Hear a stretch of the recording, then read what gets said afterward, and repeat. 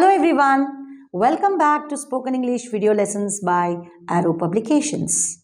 I'm your Spoken English trainer Padmini, and in today's video lesson we are going to do an interesting tense called the present perfect continuous tense. This is a beautiful tense that can be used in our daily communication. Well, what does this mean? It means that something started in the past and still continues to go on in the present. So the present continuous tense is a tense that shows that something started in the past and still continues to go on in the present. In simple words, you can say that an action started in the past and it still is going on in the present time. So let's look at some examples to understand this better. But before that, let's look at the structure. Let's see how this present perfect continuous tense is formed. We make this present perfect continuous tense by using the subject with have been or has been plus the verb in the ing form. That means we add ing to the verb. Verb is nothing but the action word. And when we want to make the negative form, we use the subject with haven't been or hasn't been with the verb in the ing form. And when we want to ask a question in present perfect continuous tense, we ask questions with have or has and add subject to it and then bring the been and then of course add verb plus ing form. So we know how it is formed. We know how this tense is formed, what the structure is. Let's now look at some examples to understand the tense better, understand how you can use it.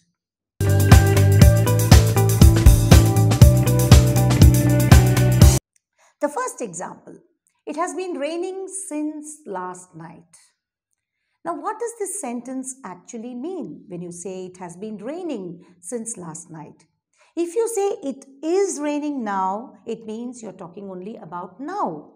But if you say it was raining last night, you're talking about last night, but not now.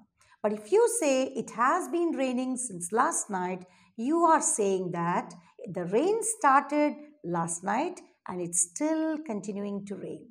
So, have been and has been with the verb in the ing form denotes that an action started and it's still going on. Now, the next example, the people have been waiting for the bus for an hour. Now, what does this mean? That means the people came to the bus stop and they started waiting for the bus 1 hour ago.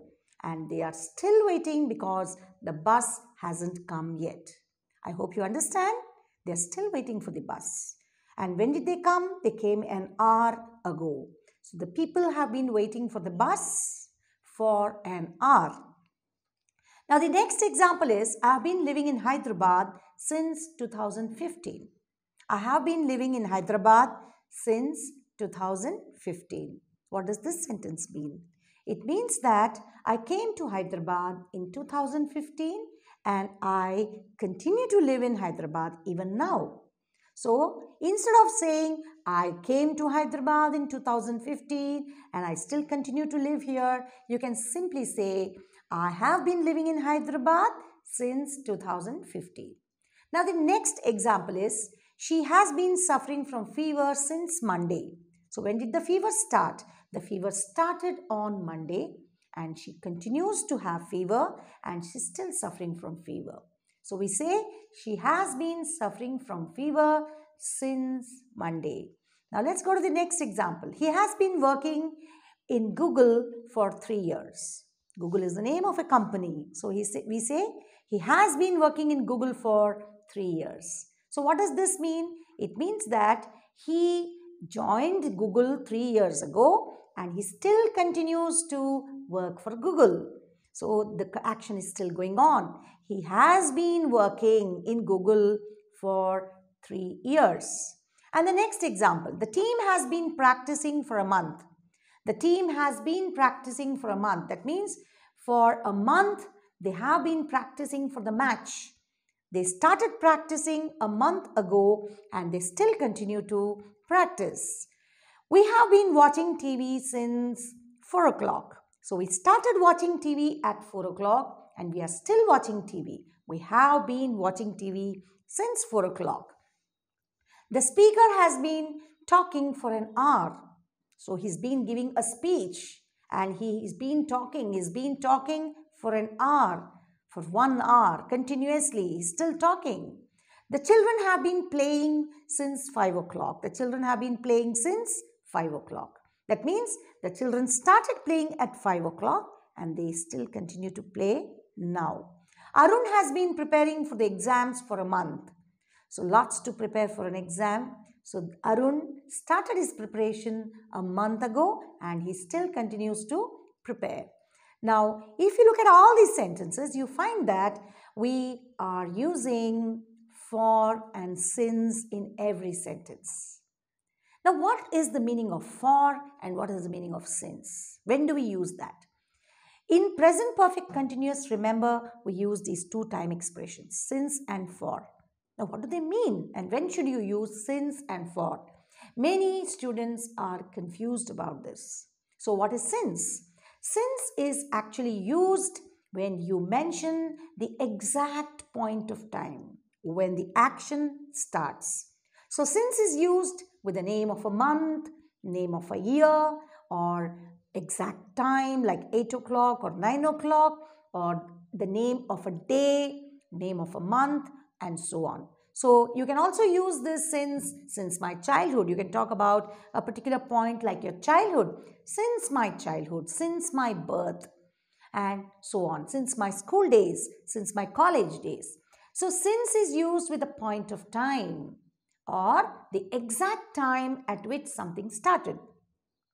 For, on the other hand, is used when you are talking about the total time, number of days, maybe 10 days, 20 days, number of minutes, 40 minutes, 50 minutes, number of months, 3 months, 4 months, number of years, 6 years or 7 years, whatever.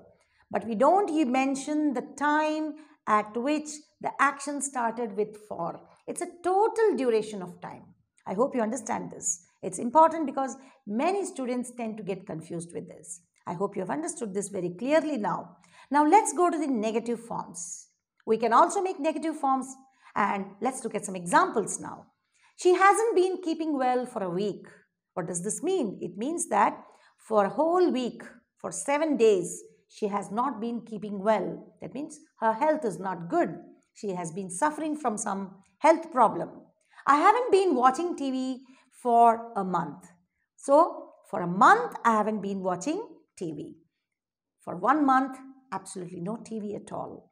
And the next example is, I haven't been meeting my friends for more than a month. So, I haven't been meeting my friends as well. That means maybe I'm busy with some exams or busy with something else. He hasn't been living here since May. So, since the month of May, he hasn't been living here. He has already vacated. The next question forms. How do you make questions in the present perfect continuous tense? Have you been learning English for 3 months? That means, have you been doing this for 3 months? How long have you been learning English?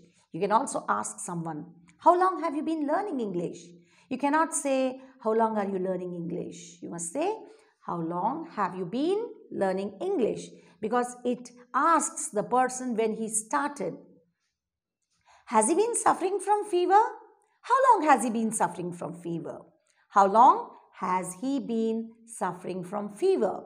The next example, has he been working on the project since June? What has he been doing since June? Look at the questions. What has he been doing since June? So from June onwards, what has he been doing? How long has he been working on the project? You have different ways of asking questions. The next one is, have you been living in Delhi since 2015? How long have you been living in Delhi? Where have you been living since 2015? Different ways of asking questions in the present perfect continuous tense. So I hope you understand that the present perfect continuous tense is a very useful tense that we tend to use all the time in our daily communication, and it makes your language sound very good. So I hope you have understood all that I taught you, and what you must do is pick up a pencil or a pen take a notebook and make as many examples as possible. Pause the video where you want to listen to it again, listen to it a number of times, observe the pronunciation, observe the construction of the sentences, and make your own sentences, as many as possible. And I'm sure you will really get successful at that and your language will get more fluent. Thank you very much for watching, and if you liked the video, do like, share and subscribe to videos by Arrow Publications. Thank you very much. See you soon.